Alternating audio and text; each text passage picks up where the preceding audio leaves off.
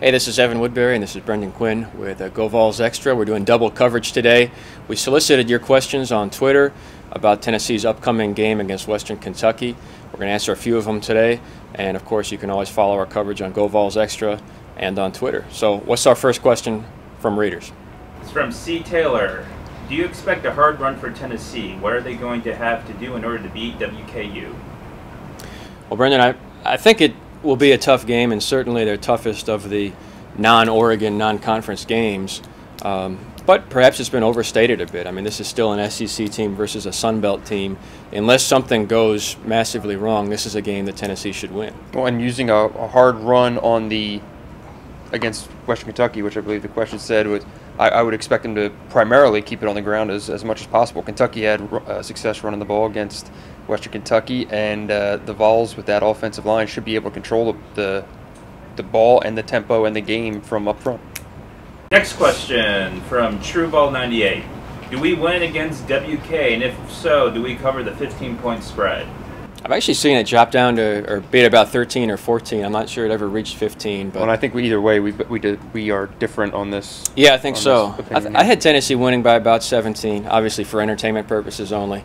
No, I think this is a game that they should win by more than 2 touchdowns. Well, right after the Austin Peay game, driving back to the office with Mike Strange from the News Sentinel here, the first number that popped in my head was 8.5 to 9. As if I were putting a number on the game, and I would probably stay with that at this point. That I feel like the Vols are just a touchdown and a half better than Western Kentucky at this point. Jeremy D asks, should Tennessee fans have more confidence in this Butch Jones team to win Saturday? Seems like the last few years have jaded us.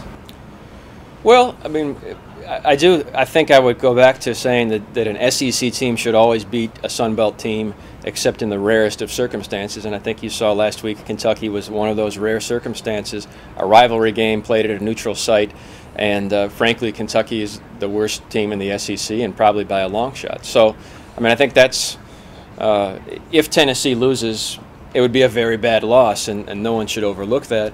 That said, compared to the South Alabama game or compared to the Austin Peay game, I think this game will be a lot tougher. Well, to address the point of having more confidence with this game as opposed to, I guess, in years past and a jaded fan base, if anything, you could say that Derek Dooley and the Tyler Bray era, this is when they shined. These were the games when Bray would put up Heisman numbers and Dooley pretty much took care of business in most of these against lower tier teams. I don't think that was ever really a problem, but I don't know if we know much.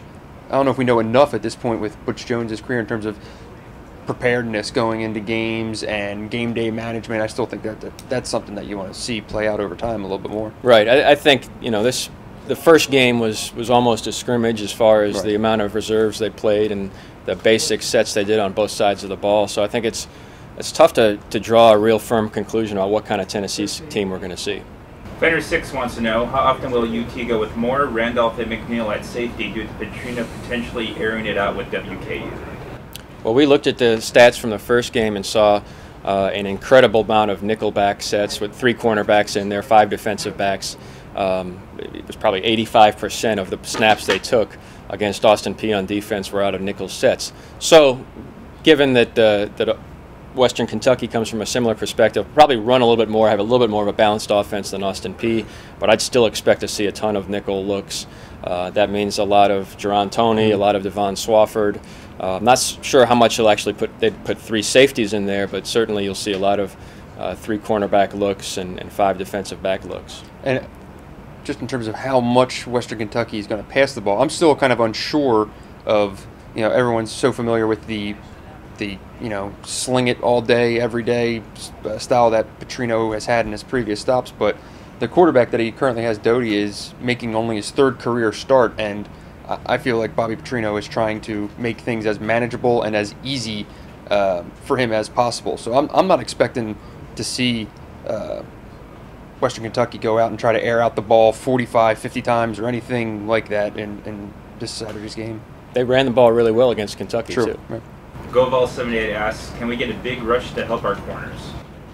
Well, I think that's something that's imperative and something that Butch Jones has mentioned from the get-go is to help the best way for the defense to help those young corners is to get a solid rush on the quarterback, and more to the point, doing it with just 4 linemen, not having to add an extra guy to blitz in order to get pressure. And we didn't really get a chance to see that again in the Austin Peay game, in part because they went to reserves pretty quickly, but also because, I mean, Austin Peay just got rid of the ball in a hurry. They never really looked downfield long enough to allow the pass rush to be a factor. And so that'll be something to watch. And I don't think Tennessee showed very much in terms of different blitz packages and wrinkles that you'll see kind of develop in the defense over time. I think that was just very much just a base set and figure that just on strength and talent alone that Austin Peay wouldn't be able to do much. So I'd be interested to see how much, if at all, they blitz more or you know, different sets that they show or different wrinkles to the pass attack or the pass rush, because I feel like at this point with the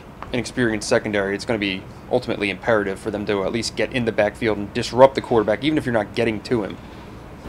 Last question from Don Hatcher. Do you think one quarterback will play the entire game? I think so.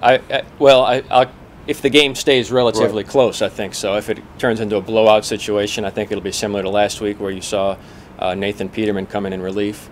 But otherwise, I think this is still very much Justin Worley's job, with honestly probably a larger gap than maybe I even thought between Worley and Peterman. I think it's his job for the foreseeable future. And I think it would be good in the long run that if maybe this could be a game that needs to be managed for a full 4 quarters, just to see Justin Worley go through it and actually run this team and maybe make some pressure throws in the second half and kind of just see how he embraces situations like that moving forward, because of the schedule that's coming up. You kind of want to see him in some pressure spots.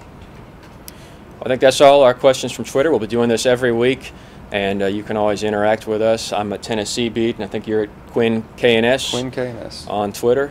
And we'll be back Saturday with plenty of coverage from this week's game.